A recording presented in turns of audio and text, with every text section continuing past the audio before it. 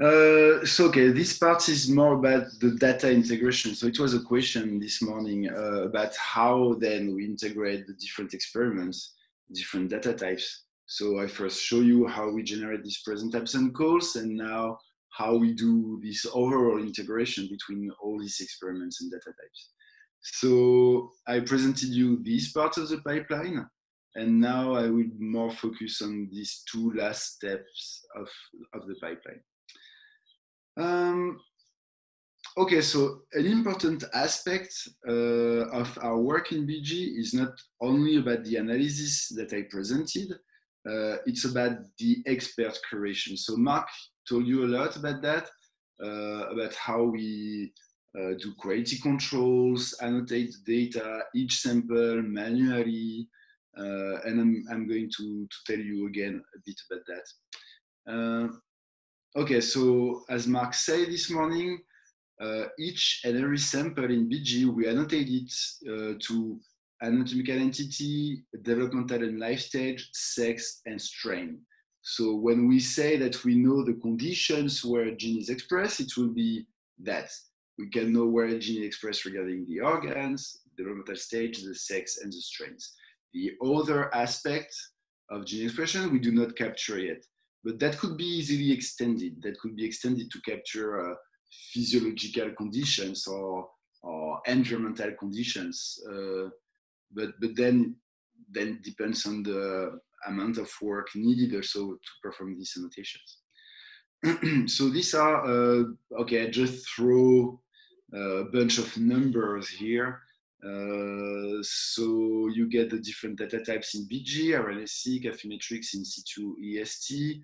Here you have number of samples, number of experiments, and the number of conditions that are annotated. So for instance, for RNA-seq data, we will have about 600 different organs that have been sampled. But in situ hybridization data, we will have 6,000. So because it gets very, very detailed, so it can get to the cell level resolution.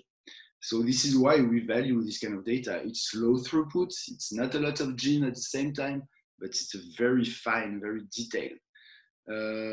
So yeah, from RNA-seq data, we will have on average about only 20 organs per species, while here, for in situ, we'll have an average more than 1,000 organs. So there are large differences like that. But basically, if we look only at the high throughput method, Affymetrix and RNA-seq, so we have data in 1,000 organs in the different species. So that would make like on average 35 organs per species. And if you mix that with the developmental stage, we have like about 4,000 organ stage. So that will make like what, 100 per species on average, more than 100 on average per species, for which we have kind of the complete genome expression. So as Mark said, we focus only on healthy wild type. So it means no abnormal genetic background, no disease, no gene knockouts, no treatments not expected in the wild. That's kind of hard sometimes to define. So we have the example of fasting time, for instance. So we have experiments where they conducted fasting of mice, for instance, and at which point, after how long does it becomes to be not normal? Because of course, individuals in the wild, they experience fasting from time to time. So is 12 hours a correct fasting time? Is 1 week a correct fasting time? So we have to, yeah, to draw lines in the sand at some point to say, okay, this is something we do not consider normal. This is something we do consider normal. So we have guidelines that you can find that I will put maybe in the Google Doc. Patricia, can you add a note, please, in the Google Notes for me to share the criteria we have? But we have a clear set of criteria. Yes. Thanks a lot. So we check a lot the information consistency. I will give you a few examples of how deep we go into digging into the papers to be sure that the data are high quality, because we are a secondary database. We are not a primary database such as SRA, which has to accept everything.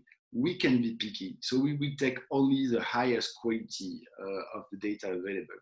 And so we perform quality control, and we also did something that are kind of unusual usually in primary repository, that, for instance, we remove hidden redundancies. So for instance, we have identified that in our Affinitrix datasets in the first place, there were as much as 14% of the samples that were duplicated, meaning a sample was reused in different experiments, or an experiment was fully duplicated as part as another experiment, that sort of things.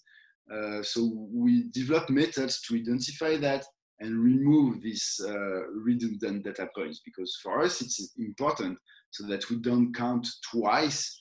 We don't consider as two independent experiments, a same experiment giving us the same information. So for RNA-seq, for instance, we use FastQC for the quality control, and then we'll do density plot of the TPM values for checking whether the distribution of expression values is in an acceptable range. We will also check the TPM values, the counts of reads align. So if in a library we get only, I don't know, that happens actually, in a library we get only a few thousand reads that could be mapped. Obviously there was something wrong with this library. So we will check that sort of things, and the idea is that we are very picky in Bgee. The data you will find in Bgee are only of the highest quality. For Affinitrix data, we actually develop our own quality metrics that, of course, I'm going to say that in a very objective way, that outperform every existing quality control method, which is called AccuArray, which is published. So we will use that quality score if we have access to the raw cell files. If we have access only to the process mass files, we will have metrics such as the percentage of genes considered as present.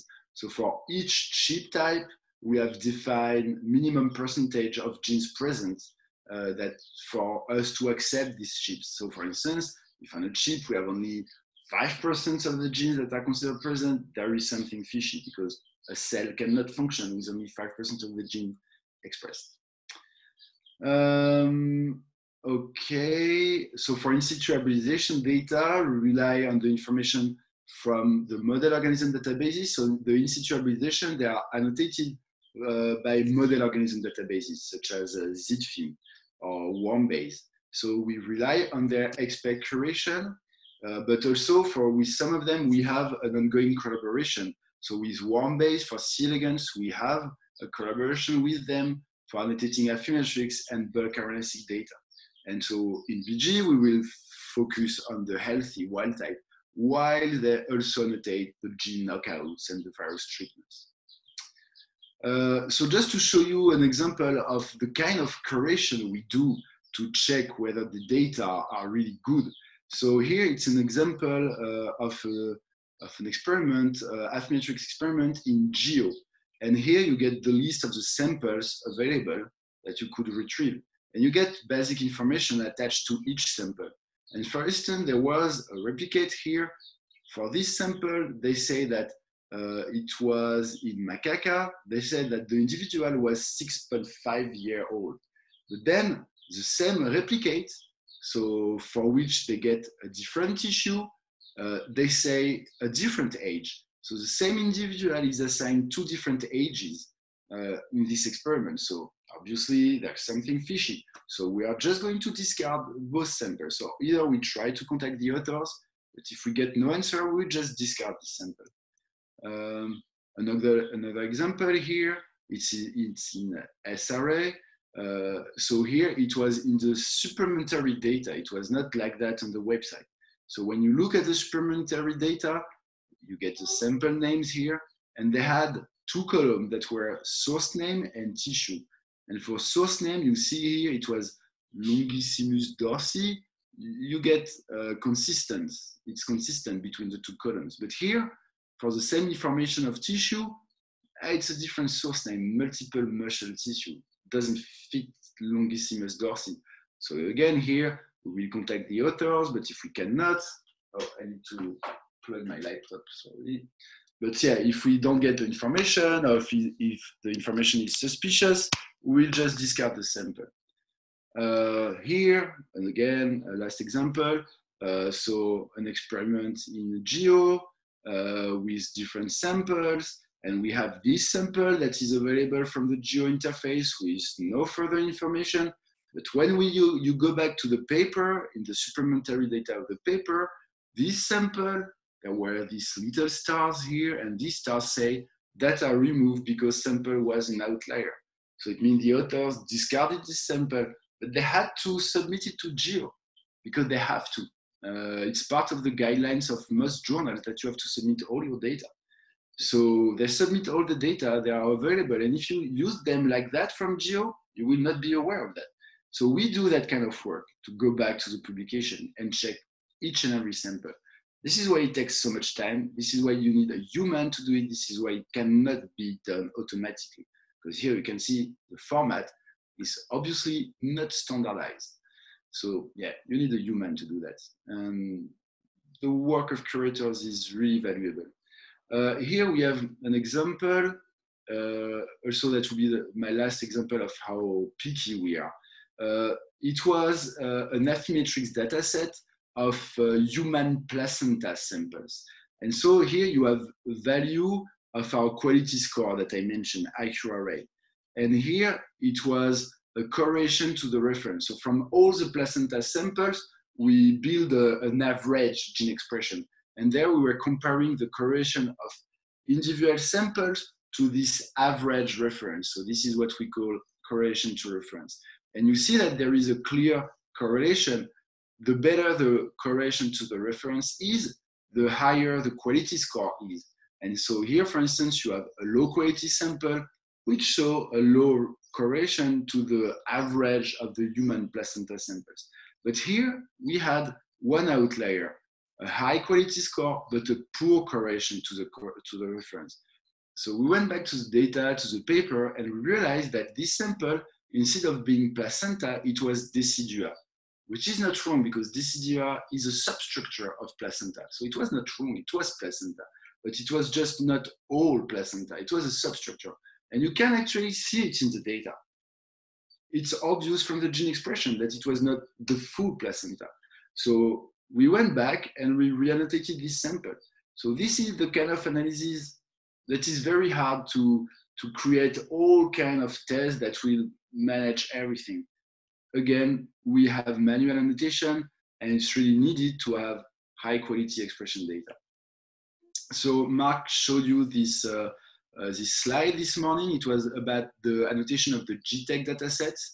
GTEC dataset, so it was the version 6, it was about 11,000 samples from 200 donors, something like that.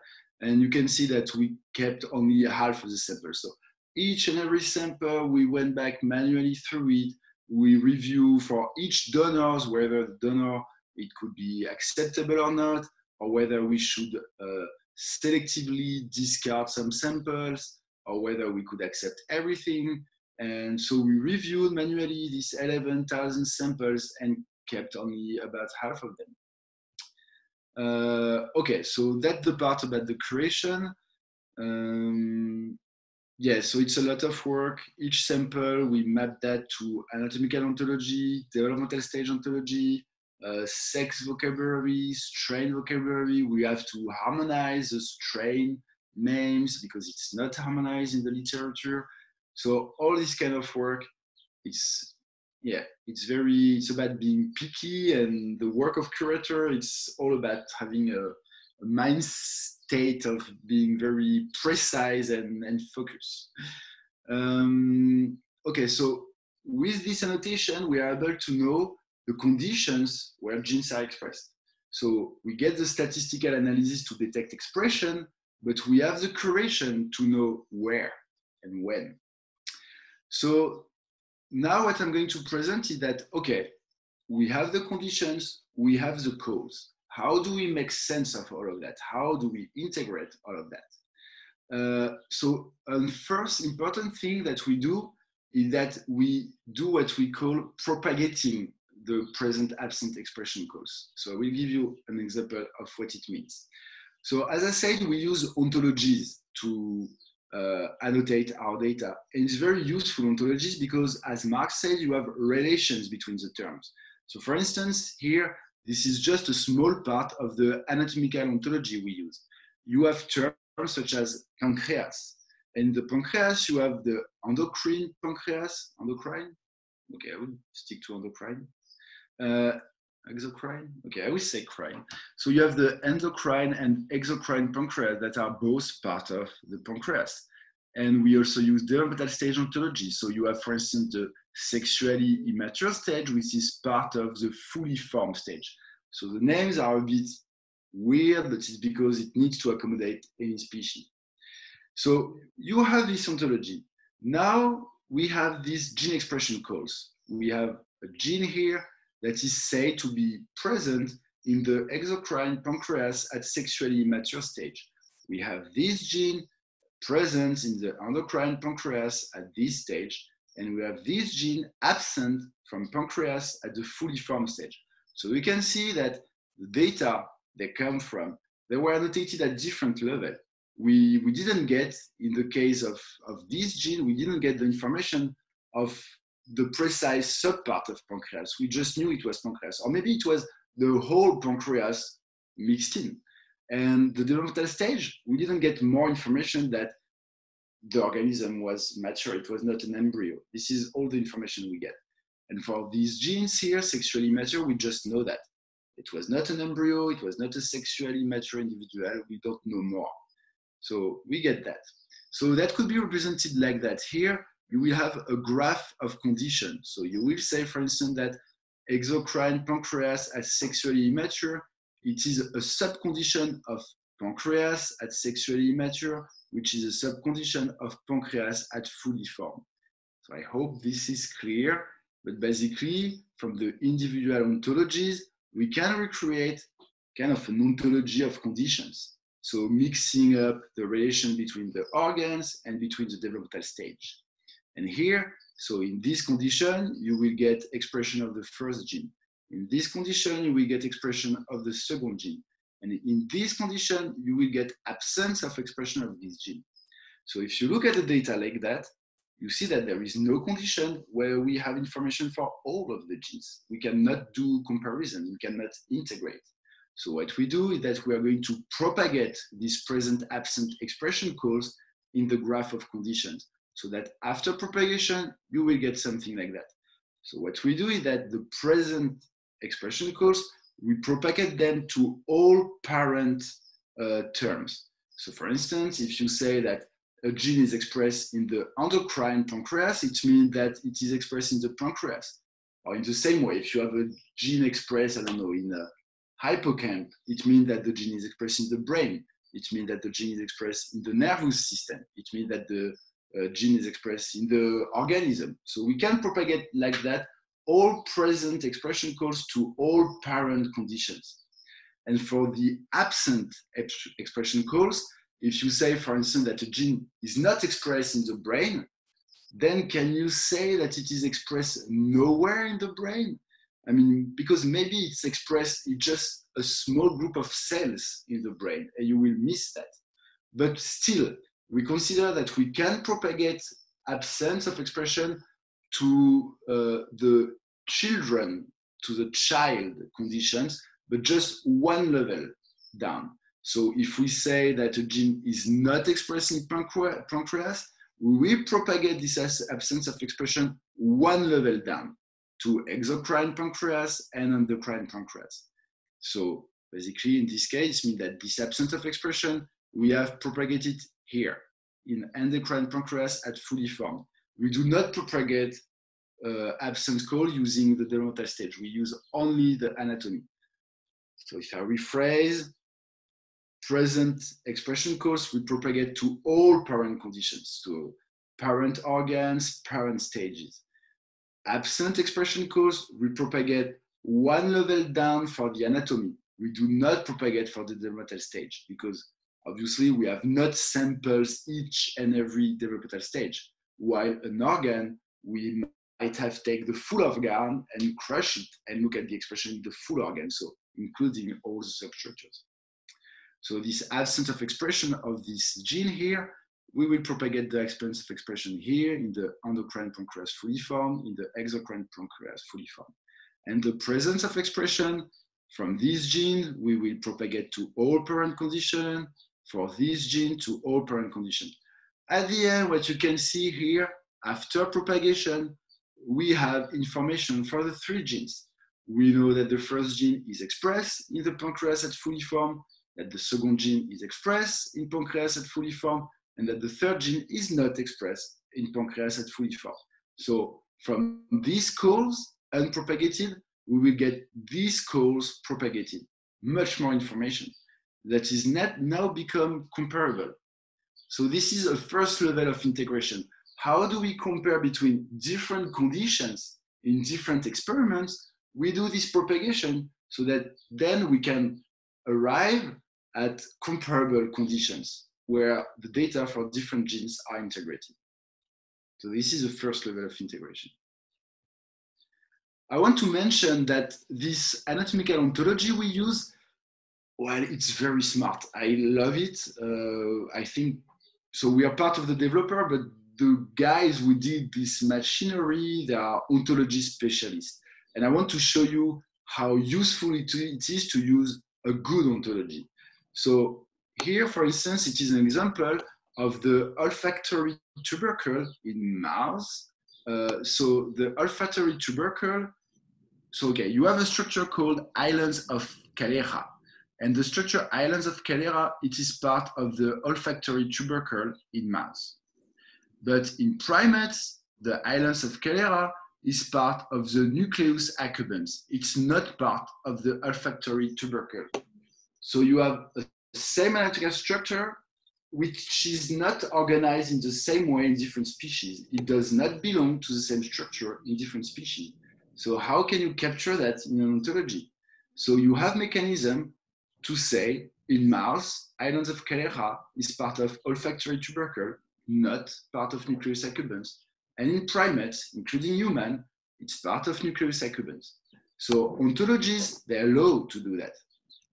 So I just show you how it is done, but you don't care so much. But here, it's a format called OBO, and you can see, so for this term, island of Calera, you get a relationship part of to the nucleus accumbens, which is valid only in this taxon with a taxon identifier. And in mouse, it's part of olfactory tubercle. So you have rodents here that is targeted by this relation. So this is in OBO format. This is in Manchester syntax, but it's saying the same thing. Island of Calera, in primates, it's part of nucleus accumbens. Island of Calera, in rodentia, it's part of olfactory tubercle. So we have these different kind of relations depending on the taxon, and we use this relation accordingly when we propagate the calls. So in human, you will not propagate expression in island of Calera, you will not propagate that to olfactory tubercle, but to nucleus accumbens. So we can be very precise, thanks to ontology. So I want to stress how much it is important to use ontologies when you annotate your data, and not use any vocabulary or not use free text, because then you can do these kind of things, which is quite amazing in my opinion. So then Mark got this question, how do we reconcile between individual calls of different experiments? So let's say, for instance, you have 2 experiments studying the same condition, and then, okay, so that would be more, okay. For instance, let's say that you have expression in pancreas of a gene at adult stage, but you have absence of expression in pancreas at embryo stage. So that would be a first level of discrepancy between different conditions. So we will say in Bgee that present calls always win. So in that case, if you ask for expression in pancreas at any developmental stage, we will tell you, okay, this gene is expressed in pancreas.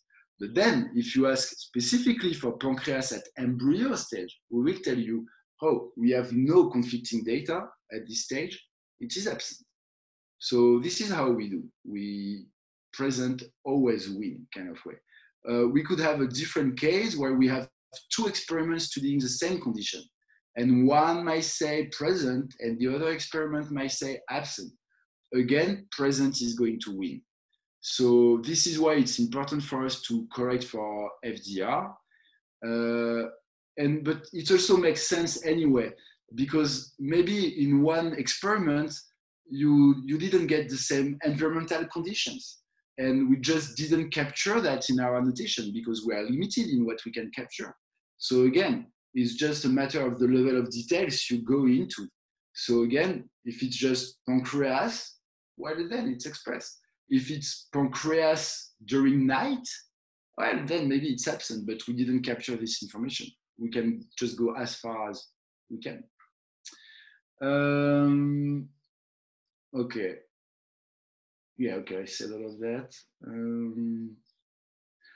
Okay, so it's a bunch of text, I apologize, but then just to tell you that we also compute a confidence level. So as I said, this is the top of the slide. For individual calls, we have two quality levels, low and high. But then we are going to aggregate these different samples, different experiments in the same condition together. So here we are going to compute a confidence level for the call. So if in the same conditions we have two individual experiments, two independent experiments giving us the same information, we are going to say that we are highly confident about this data, and we are going to call that goal confidence. If we have only one experiment giving a call of high quality, or two experiments giving a call of low quality, we are going to call that silver confidence. And if we have only one experiment giving a call of low quality, we are going to call that bronze confidence. So we have these three levels of confidence from the aggregation based on the number of experiments supporting the call: gold, silver, bronze. Because for us, it makes sense that, yeah, if you get confirmation from individual experiments, then you can start trusting this information. So again, here it's the same information for absent calls. It means that we will have two individual experiments telling us that the gene is expressed with absolutely no contradictory information, even in the substructures. So when Bgee tells you that the gene is absent with a gold quality, it means that it has been verified by independent experiments, and nowhere in the condition, even in substructures, there is expression detected. So when Bgee tells you it's absent, it's really reliable because we are very picky about absent, because it's very hard to say that something that is not there is not there. It's very difficult. So we are very picky about that. Okay, so you see how now we can integrate different conditions, different experiments. And this is because we have these calls, we have this qualitative information that is comparable between data types, between experiments. So it's very, very useful, but you miss a quantitative information. You want to know how highly your gene is expressed. And the calls, they don't give you that. It's a limitation. So to overcome this limitation, we have developed what we call expression ranks. So yeah, expression ranks, it's a way to evaluate the expression levels. But obviously between different data types, you cannot just compare the expression values. How are you going to compare the signal intensity of prop sets in Affymetrix and of TPM values in RNA-seq experiments? You cannot. So what we did is that we developed non-parametric statistics based on ranks. So for each data type, we are going to compute a rank based on expression data. And then we are going to normalize these ranks between data types and conditions to make them all comparable. And that will allow us to give you a value for the expression intensity. I will give you examples, but I will just briefly show you the steps for RNA-seq because it's the easier. So for RNA-seq, first we take each library and we rank the genes based on their TPM values, and we do a fractional ranking. And then for each gene in a condition, we compute a weighted mean over all the libraries available in this condition. So it's a weighted mean. We weight that by some parameters. It's not important, but basically we weight by the informativity of each library. So the more a library allows to distinguish the expression of genes, the more weight we give to these libraries. So it means that at this step, from RNA-seq data, in each condition, you get a mean of the ranks of all genes studied in that condition. And then we store some parameter that will allow us to normalize between data types and conditions. But that's it for RNA-seq. We rank the genes per library, and we average that in each condition. That's it, very simple for RNA-seq. We also do that for Affymetrix, but for Affymetrix, we will first normalize between different chip types, because different chip types have not the same genes on the chip. So you don't, you will have, for instance, 5,000 genes on a chip or 10,000 genes on another chip. So we normalize that so that the ranks on every chips are comparable. I give you an example for in situ hybridization. In situ hybridization is very hard because it's not quantitative. It's just staining areas on a picture that will have been annotated by curators. So we just have the information, this gene is expressed in brain, for instance. So how could you get quantitative information from that? So what we thought is that the more often an expression information is reported in a database, the more biologically important this expression is. So for instance, for, I don't know, DLX gene in members during embryonic development, you have hundreds of evidence showing that because it's essential in lead developments. And so it's really often reported. So what we did is that we just assign a score to each evidence reporting present high, present low, absent high. We assign a score to each of these evidence, and then we sum the evidence, we sum the scores, and we rank genes in each conditions based on this score. And it's actually working. I mean, so it does not allow to very finely distinguish gene expression, but it actually works. We have genes with only in situ hybridization data, and the ranking of conditions makes sense considering the known biology of the gene. But again, we will normalize the ranks between data types so that in situ hybridization data will not mess up RNA-seq gene expression ranks. And for EST, it's pretty much the same. We will pool all ESTs in a condition and count the number of ESTs for each genes and rank the genes based on that. Okay, and then we will have a normalization between all data types. So what we will do is that we will look at the maximum rank in a given species, and in each condition, we will look at the maximum rank in that condition from a specific data type. And then we will normalize the rank of the genes in the conditions from data type as compared to this maximum rank in a species over all data types. So I just throw a formula here, but that's just the basic idea. So for each data type in each condition, we do a rank, we average that, and we normalize between all conditions and data types so that it's comparable.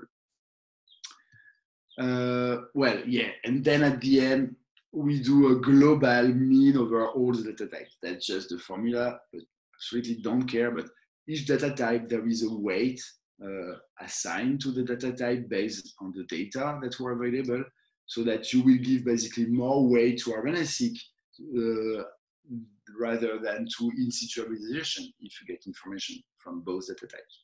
And so at the end of the day, Bgee gives you, for each gene in each condition that has been studied, a score to tell you how high it is expressed.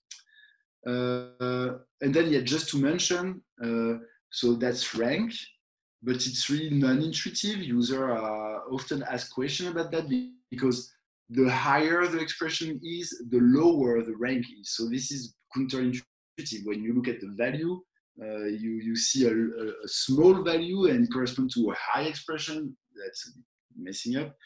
So we translate these ranks into what we call an expression score. So an expression score is normalized between 0 to 100. So it's very clear, you don't have values outside of this range. And the higher the expression score is, the higher the expression is. So it's more intuitive. And so I will show you, I think I should stop soon. Okay, so just to finish, I show you an example of what we do with that. So Mark is going next to present you in more details the tool we use, but I will show you how we use these scores and ranks on our gene page on our website. So I give you the example of one gene, the gene APOC1, which is an alipoprotein gene, which is used in liver mostly. And you can see that liver is a top ranked conditions in human. So this is the rank score, normalized, weighted. We have Affymetrix data and RNA-seq data that has been used together. And we have this expression score, which is really, really high.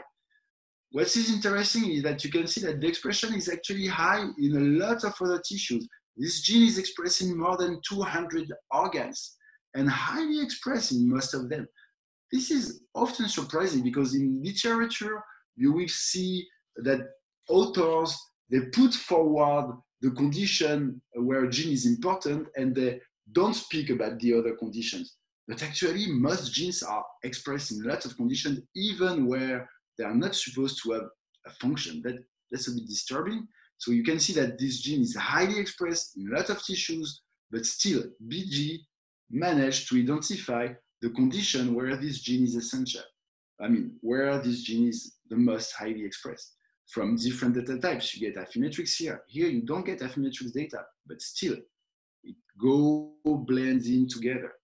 And then you get this gene, these orthogonal genes in other species. And I show you here, I know, 7 other species, from primates to rodents to fish.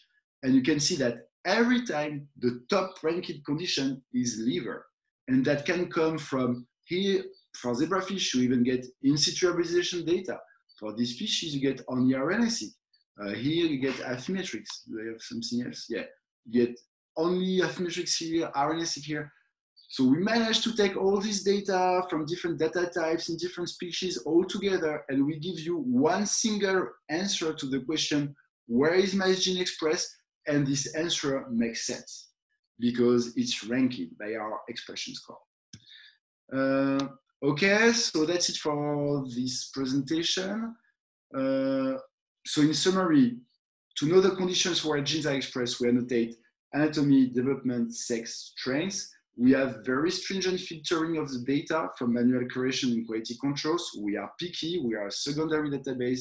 We keep only the highest quality possible. We integrate all this data by generating present-absent expression calls, by propagating and reconciling these calls, and by computing expression ranks and expression scores. And if you want to look at all of that in details, the source code of our pipeline is available on GitHub. So everything is available. You can check absolutely everything. And that's it.